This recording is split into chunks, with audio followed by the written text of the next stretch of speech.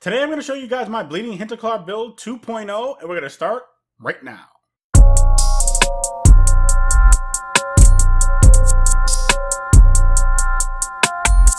What's up guys, Reckless here, welcome back to another video. So today I will be going over my Bleeding Hinterclaw build 2.0. Now if you guys haven't seen the 1.0 version, I will put it in an annotation at the top right of the screen right now. That way you guys can go ahead and check that out. So this week we will be going over 2.0. Now I do have a lot of builds that I do want to go ahead and try, and we will see how we can actually go about that. But for this build, or this video specifically, it will be the Hinterclaw 2.0 for the Bleeding build. So let's go ahead and get into everything right now. So as you guys know, for the Valor Plate, we will be using the Hinterclaw. Let's go ahead and look at the attributes first. For Might, we have 2775. For Spirit, we have 2417. For Vitality, this is 2082. Primary DPS is 821. Secondary DPS is 821. Max HP is 3425. Now for the combat, the critical hit chance is 29%. The critical hit bonus damage is 203%. And then the weak point bonus damage is 234%. Now for the ailment chance, we have a 33% chance to bleed, a 20% chance to ignite, a 20% chance to chill, shock, poison, and curse. However, I never am able to proc any of those except for bleed. And I don't know why, but it just doesn't happen. So let's go ahead and go into the weapons. Now we have the Sword of Courage. My Sword of Courage has 544 physical DPS. The primary on this reads, whenever you inflict bleed, shoot up to 2 projectiles that each deal 3124 physical damage to an enemy. As for the secondary, we have plus 27% damage to bleeding enemies, plus 21% weak point damage, plus 13% chance to inflict bleed, and then plus 6% chance to inflict ailments. Now that's where we get all the extra 20% for everything else, because everything else is technically considered ailments. Next, we have the Wanderer's Ambition. This is a legendary dual blade, or at least I upgraded it to a legendary dual blade, or enchanted it. This also has 544, but this is fire DPS. Now the primary on this is, while inner focus is active, you deal plus 40% damage and enemies deal plus 25% damage to you. Now that might seem like a bad thing, but it really isn't, and I'll show you guys why later on in the video. As for the secondary, we have plus 15% rampage charge speed, plus 40% weak point damage, plus 22% critical hit damage, and then plus 5% critical hit chance. As for our amulet, we are using the Mark of the Duelist. This has 270 spirit. Primary stat on this reads, restore 93 health whenever you perform a critical hit. Secondary stats is plus 15% physical damage, and if you guys do know, physical damage does help create bleed. So yeah, it definitely helps. Then we have plus 8% Archon Fury duration, plus 10% critical hit chance, and then plus 23% critical hit damage. Next for the charm, we use the Ash Meteorite. This has 270 might. Then for the primary, we have, whenever you hit a weak point, shoot a projectile that deals 3379 physical damage. Now, once again, physical damage leads to bleed. Then for the secondary, we have plus 21% weapon technique damage, plus 24% weak point damage, plus 30 physical damage, and then plus 6% chance to inflict ailments. As for the ring, or one of the rings, we use the Dawn Lord's Signet. And this is a legendary ring. It gives me 270 spirit. And this is very important, and I'll tell you why. The primary stat reads, whenever you defeat an enemy with a takedown, the enemy explodes and deals 2623 physical damage to nearby enemies. This explosion has a plus 50% chance to inflict bleed. Now, this is important for several reasons. When you are doing your northern technique, it tends to knock down the enemies, which, once you rush to them, it'll lead to a takedown. And half chance to actually inflict bleed on doing that, yes, I will take that all day. Next, for the secondary, we have plus 28% physical damage, once again, eventually leads to bleed, plus 8% Archon Fury charge speed, plus 27% damage to bleeding enemies times 2. Next, we have the Zwee's Embrace, or I hope I'm saying that correctly. This gives me 270 vitality. Primary on this is whenever you hit a weak point, gain 208 overhealth, and your overhealth no longer degenerates. This ring is huge, extremely important, especially when you are doing the tower solo. I say this again, when you are doing the tower solo, this ring helps you out so much. And the thing is, my build has changed a lot since the 1.0 version, and I did incorporate weak point a lot more, and I'll show you guys why later on. So next we have the Archon's Tier for the Legendary Lifestone. This gives me 1362 health recovery. Primary effect on this lasts 10 seconds, which I gain plus 35% critical hit chance, plus 145% critical hit damage. Secondary effects on this also last 10%. I have plus 11% Soul Shatter buildup, plus 23% Longsword damage, plus 23%, and plus 24% critical hit damage. And then last but not least, we have your banner, Standard of the Golden Lion. This is probably the only banner you want in the game unless you're playing a support role. This gives me 44 overhealth, and primary on this is while I'm in the banner aura, I gain plus 32% weapon technique charge speed, shield charge speed, and Archon Fury charge speed. Also within the aura, secondary stats, I gain plus 20% breach damage, which I really don't care about much, but I do care about the plus 49% weak point damage, plus 6% chance to inflict bleed, and then plus 6% critical hit chance. Now, with that said, let's go ahead and go straight to the augments, because this build will not be complete without them. So, let's go ahead and start with the MVP of my augments, the Surety, or the Surety, however you want to pronounce it. This is a extremely OP, yes, overpowered augment. And if you guys want an easier chance to actually know how to get the Surety, I will put it in an annotation at the top right of the screen right now, and that will be your guide on how to get this augment easier. Once again, to get it easier. So this gives me this gives me 30 drain, 203 might. Primary stat on this is whenever you hit an enemy with your northern technique, expose the enemy's weak points and deal plus 112% weak point damage the next time you hit a weak point. That is huge. This augment opens up the world to insane amounts of damage that you can do to bosses, ads, mini bosses, etc. When you are fighting a boss and you have this augment on, you will melt bosses like it is cool. And I cannot stress the fact that if you have this augment, use it. Even if it's a bad one, use this augment.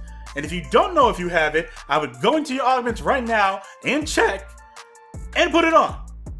Because this augment is once again overpowered.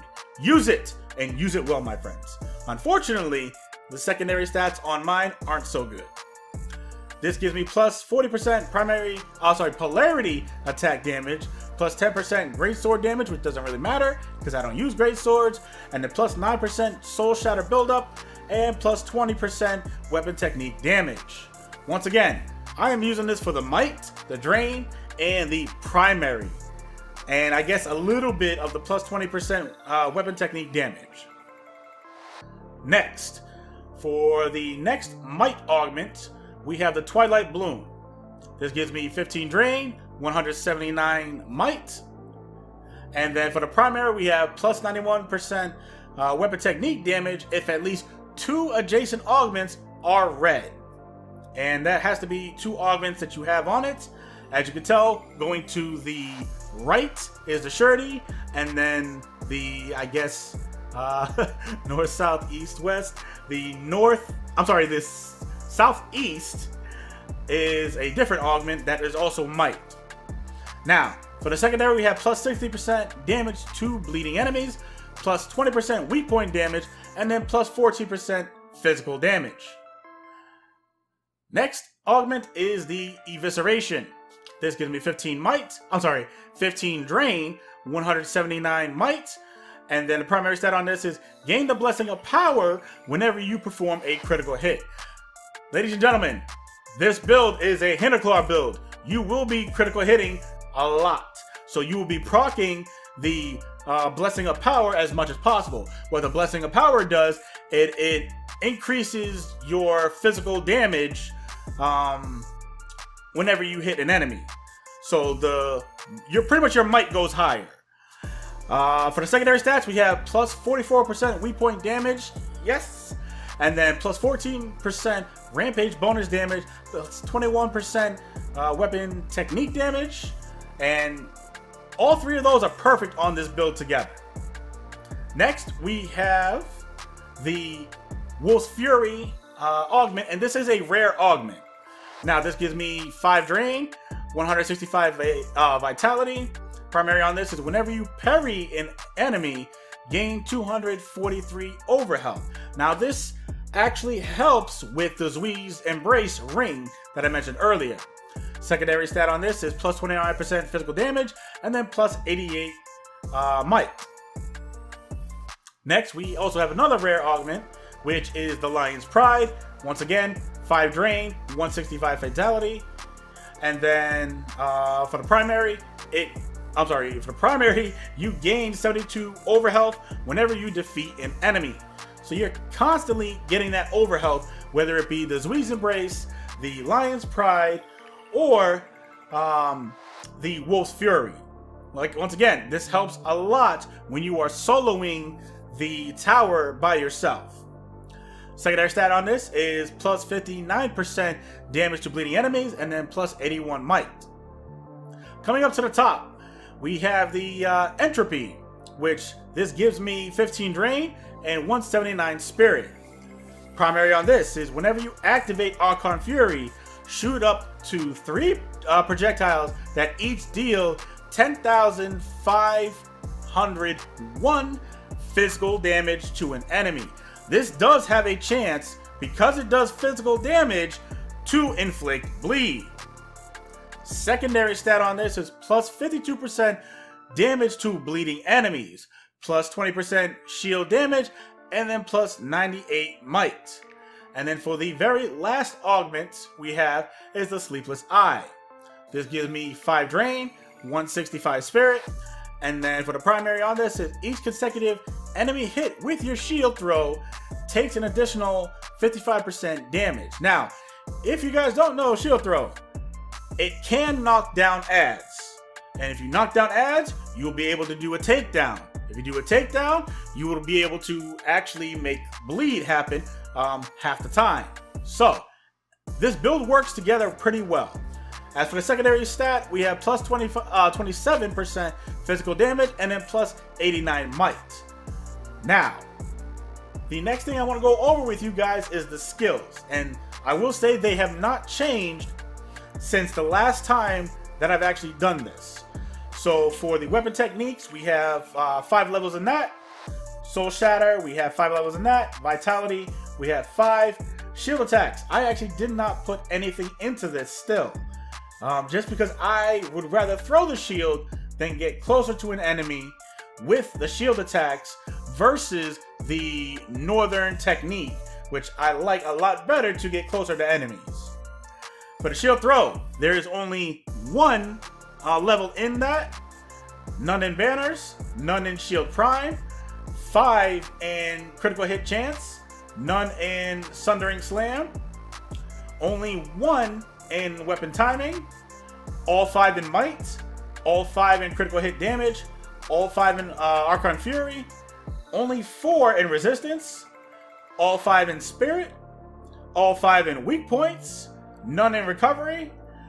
Then we have 5 in ailments. Once again, this will help you proc bleed more often. None in siphon, 5 in rampage, only 1 in polarity attacks, none in breach, none in, I'm sorry, all 5 in all stats, 1 in takedowns, and then 1 in finesse. If you learn anything from me, let it be this. When you are starting this game or you're actually redoing your skill points, always at least put 1, just level 1 at least, at the minimum, in finesse. This will help you evade so much easier than not having any, because this thing is actually important for survivability. So I would highly suggest you use it. So that is the build, and you guys can go ahead and use this build, or at least attempt to use this build inside the tower on your own. I like doing it. I've gotten all the way with myself and with others to level 50 and above. This is a beautiful build so far. However, it is not 100% complete. And I say that because I feel that this build can be better in many ways. And for example, let's go ahead and start with one of the ways. Let's go to the armory. Let's, whoops. Rarity. I am looking for a Sword of Dominance that has a Sword of Courage roll. Now, once again, Sword of Courage. Whenever you inflict bleed, shoot up to 2 projectiles that each deal whatever amount of physical damage to an enemy. Sword of Dominance can be found inside of the tower, and it's a total random drop. Now, reason why I want this sword over the Sword of Courage is because this can roll with 2, not 1, but 2 primary stats. So I can have a Sword of Courage roll with a Draskul's Legacy roll at the same time. That would be amazing. Amazing! Like, that would make my day 100%. That, plus a little bit of tweaks to the builds, will actually make it better as well. One thing I forgot to go over when it comes to augments is that all of my augments are fully maxed out for their rank. So as you can see, on my Sleepless Eye at the very top left, it shows all 5, I guess, octagons? Hexagons. No, I don't remember.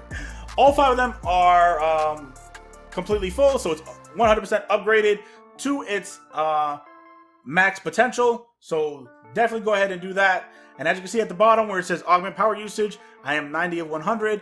So I have a little bit of room to play with when I want to go ahead and change this. So I am letting you guys know right now that there will be a Bleeding Hinterclaw build 3.0 whenever I get that Sword of Dominance, and I mess with the augments a little bit more to get whatever it is that I want. I guess for the rest of the augments. And I will say this though, I was never a fan of dual blades until now that I have Shirty.